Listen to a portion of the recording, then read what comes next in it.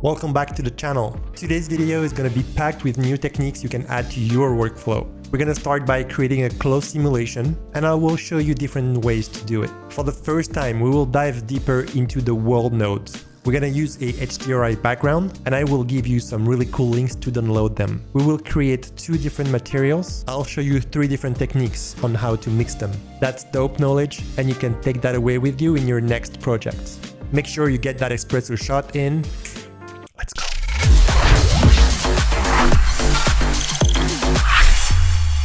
Close simulation is a way to generate meshes using real-life dynamics. Let's start by creating a very simple one. I'm gonna add a plane using Shift-A, Mesh, Plane. I'm gonna scale that to 2, S2, bring that up. I'm gonna add a sphere, Shift-A, Mesh, UV Sphere. I'm actually gonna scale that plane again, S4. That plane right now is pretty low res, so I'm gonna add some subdivision. Edit, right-click, subdivide, and go to 20. It's still pretty low res, so I'm gonna add a modifier, subdivision surface. For what it's worth, those 2 actions are the same. Using a modifier will help me keep it parametric. I'm gonna go to 2. Let's add some physics. I'm going to click on the sphere and go to physics properties, and I'm going to make it a collider. I'm going to click on my plane, and this time I'm going to make it close. There's a lot of parameters you can play with, but there's also some interesting presets, and I'm going to use cotton. Let's try to hit play.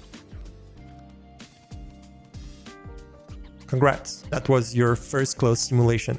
Let's roll it back and let's change a few things. First, the size. I don't need it to be that big, so I'm going to put that to 4. Second, I'm going to apply scale, Control A, scale. I'm going to go back to my physics properties and tweak a few things. I'm going to start by clicking self collision. I'm going to increase the quality to 6, and I'm going to add 10 steps. Let's try again.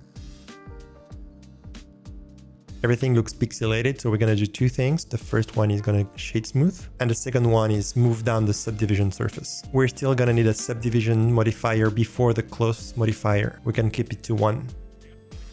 Let's try to make that a little bit more complicated. We actually want to stack some of those close to create some nice folds. Go to the side view, select the plane, and let's start duplicating it. Now let's add a plane, S10, and we're gonna make that plane a collider. Bring down the plane, and we're gonna duplicate the sphere too.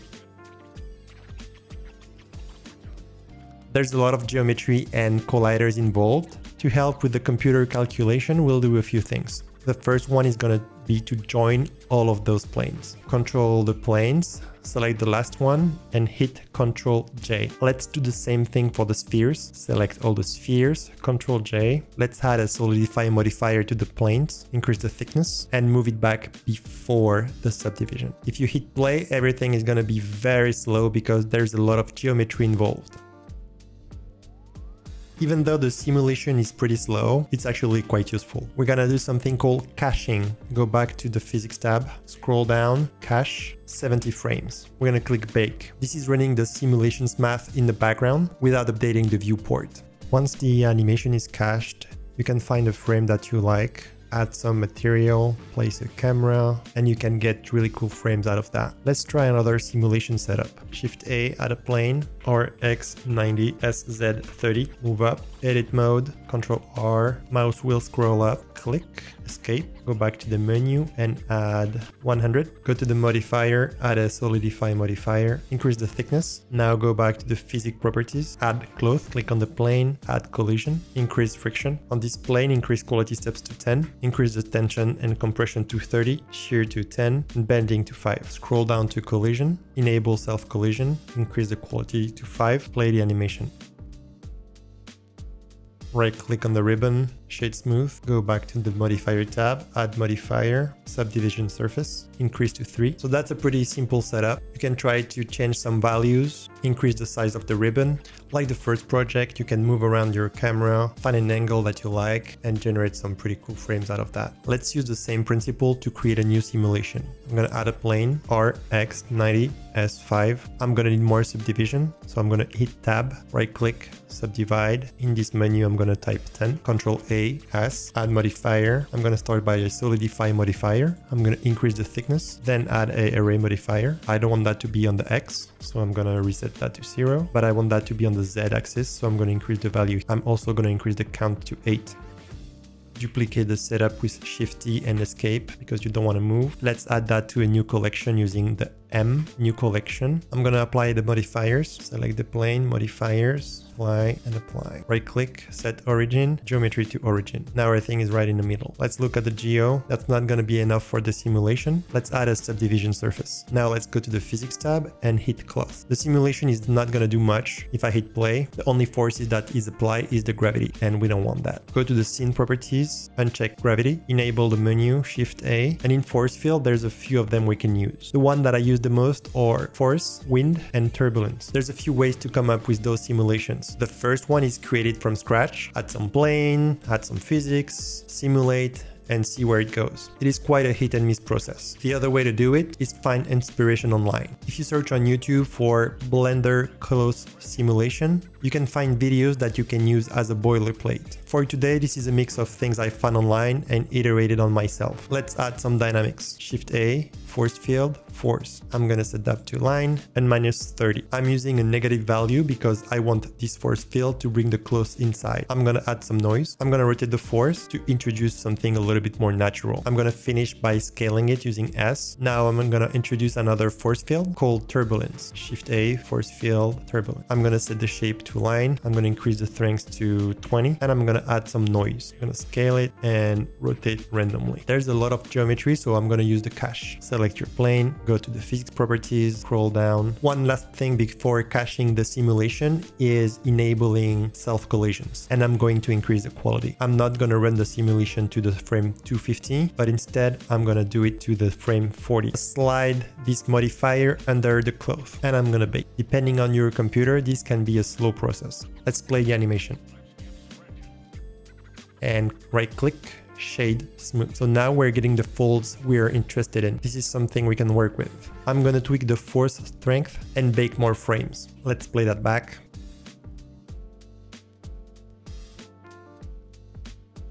Looks like there's enough frames to work with. Now let's talk about HDRIs. Go to the corner of the window, click and drag to the right. Click on the icon and select Shader Editor. Someone mentioned the nodes in the comments, so let me talk about it. Nodes are operations that are represented as blocks or as nodes. You can use them in different places in Blender, for example in the Shader Editor. The only place we're gonna use them today are in the Material Editor. Let's talk about the Shader Editor for a second. There are 3 shader types: Object, World, and Line Style. Object is gonna be localized to all of the shapes we have in our scene, while the world view is gonna take care of everything we see in the scene. Let's click on it. In this window, let's activate the viewport shading. I'm gonna tweak that color here and you're gonna understand a little bit better what that means. The background node is gonna control everything that is mapped around the scene.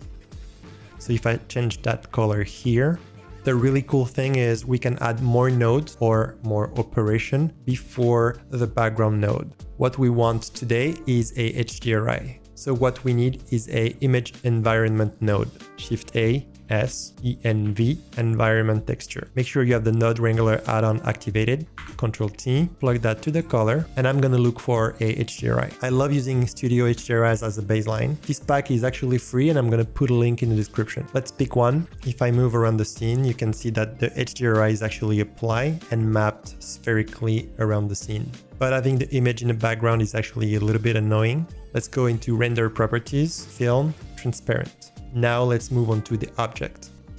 Now I'm gonna set up my camera. And let's try to find a cool angle. And remember that you have a whole simulation cached with a lot of frame you can use. I like this one for now. Our background is transparent and we can add color back. There's 2 ways to add one. The first one is going to be using Photoshop in post-production. We can leverage the alpha channel to add any kind of color. The other way is to add a plane in the background. Shift A, plane, or X90, S10. So I am going to rotate my plane to face the camera. Go back to shader view.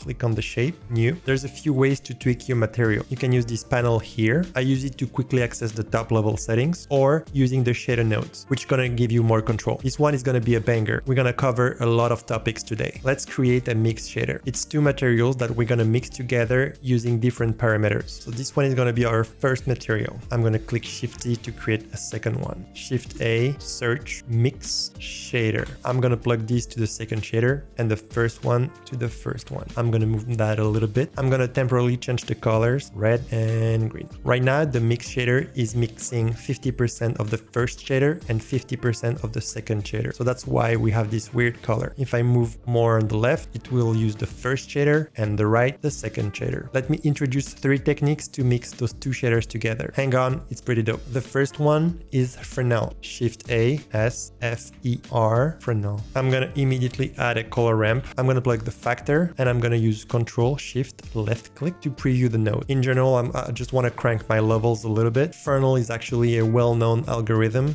It computes how much light is reflected off a layer. If you don't know who Augustin Fresnel is, look it up. Now I'm gonna plug that color ramp to the factor, plug the mix shader to the surface. Hopefully that speaks for itself. The cool thing with that is you can use the IOR, index of refraction, to tweak the colors. The second technique is using the layer weight. Shift A, S, layer weight. I'm gonna duplicate the color ramp, and I'm gonna Control Shift left click. The layer weight has 2 outputs. The first one is the Fresnel, which we just used, and the second one is facing. Let's try it. I'm gonna plug that to factor and plug that back to the surface. The magic actually happens when you start rotating the camera around. The third option, and the one we're gonna use for this project, is a noise texture. Shift A, search, noise, texture. Control T to add the mapping and the texture coordinate, and duplicate the color ramp. Shift T, factor into factor, and Control Shift left click. Let's get out of the camera real quick so you can see exactly what it does to the general shape. The noise texture is a procedural texture that you can use for a lot of use cases. The really nice thing about it is you have a lot of control around the scale, so you can make it smaller or bigger. You can have more or less details, and you can also have some distortion to it. All of these parameters makes this node very flexible. For today, we're gonna set that to 1. We're not gonna have any detail. We're gonna crunch the blacks and the whites and play with the scale. Let's reconnect the mix shader. You can still use Control Shift and left click. Plug the color ramp to the factor, and now you can see what's happening. The black is the first shader and the white is the second shader. Let's focus on the first material now. Control Shift click. For the first material, I want something quite glossy, a little bit rough, but I want to add some details. I want to introduce some dots, and I want those dots to be very reflective, and we will use the metallic input for that. First, let's generate some dots. Let's introduce another procedural texture. It is the Voronoi texture. Control Shift click, Control T, and I'm going to map that to the object. And this is the kind of pattern that Voronoi is generating. There's a lot of ways to customize it. So we can see there's some dots, but there's also other data we don't really like. I'm going to use that color ramp, Shift T, drag here. Now I'm starting to see those dots a little bit more, but I need to crank my white from linear to constant. That's pretty good. And now I'm going to work on the scale. What I actually want is use this data to mix 2 colors together. To do that, we're going to introduce a new node called Mix in Blender 3.4. This node that changed a little bit, so we need to switch that to color. Let's use our data as a factor. Let's put a color in A and another color in B. Now it's quite clear what's happening. The black dots will be a mask or a factor and will turn red, and the white will turn blue. So this is something we can use as our base color now. I don't like those colors, so let's tweak that. I'm going to leverage something we learned in the previous chapter, which is using a color palette. I want my material to be pink and I want my dots to be white. I can probably play with the roughness a little bit. The other thing I want to do here is use the dots to make them metallic and very shiny. I don't think we work with the metallic channel yet. Let me introduce a really simple noise texture with a color ramp. I'm gonna crank my values real hard. This is how the metallic channel works. Everything that is white will be very metallic, very shiny, and everything that is black, it's not gonna be metallic. Let's use the dots color data we have here to drive how metallic that surface is. And if I preview the material, it is actually the opposite. And so there's a really cool node to do that called invert. I'm going to plug that node here. We have what we were looking for. So with one really simple texture, we can actually drive many things. Basically reusing a mask over and over again in Photoshop. That's the first material. Let's focus on the second one. For the second material, we're gonna learn about another procedural texture and a new node called bump. Bump and normal are a way to fake displacement without actually creating new geometry or displacing the geometry. We're gonna need a bump node. I'm gonna plug the normal to the normal. The only thing you need to know, you need to input black and white values into the bump node. The black and white data will drive how much the material is pushed up or recessed. I actually want to have a grid pattern, which is a great segue to introduce another procedural texture, the brick nodes. Let's add a brick texture, plug that to the vector. Let's use the UV coordinate. Pretty self-explanatory. I'm more looking for a grid pattern, so we need to tweak the brick texture node. For the frequency, I'm gonna set that to 1, so I have even grid. I'm gonna tweak the colors too. I want square, so I need the brick width and the row height to be equal, so they need to be the same value. I can do it manually, or I can introduce another interesting node, which is called value. I can plug that to the width and the height and set that to 1. I'm gonna turn the bias to 1, and I'm gonna lower the motor size to 0.01, and I'm gonna turn the motor smoothness to 0. And the last thing I wanna work on is the scale. Let's go 60. I don't really like what's happening here. It is due to the UV mapping. There's different ways to fix that, but I'm gonna cheat it. I'm gonna use some rotation. Let's plug back the material. Let's pick a different color. I like it. I want to create more contrast between the two materials. The first one is quite glossy and look a little bit similar. So maybe let's introduce some glass. Increase transmission, reduce roughness. And now let's mix those two materials together. Go back to the mix shader, Ctrl-Shift-Click. So it's working. Kind of looks like a cow right now, so let's fix the factor. Let's reduce the scale, so it will help reduce the visual clutter of the image. I like to take some time to step back and call out the things that I want to fix. The first obvious one to me is the glass shader. Everything is black and I want that to be translucent. The second thing that I want to tweak is the light. Everything is kind of blown out. It's hard to focus on one area of interest. And the last part is going to be the frame and the camera. I'm now going to do all of those tweaks and iterations, so I'm going to speed up the video.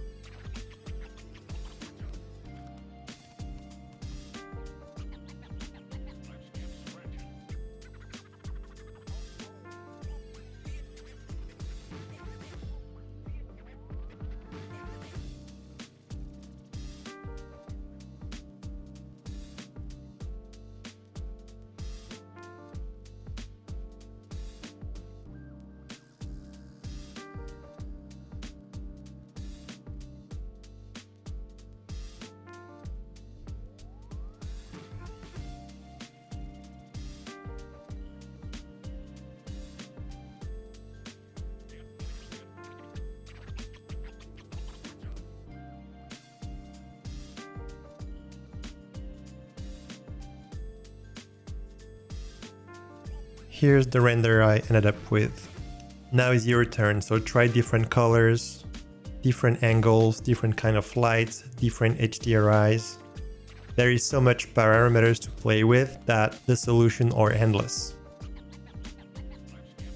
If you have any questions, please feel free to use the comment below, because it's always interesting to learn about the community.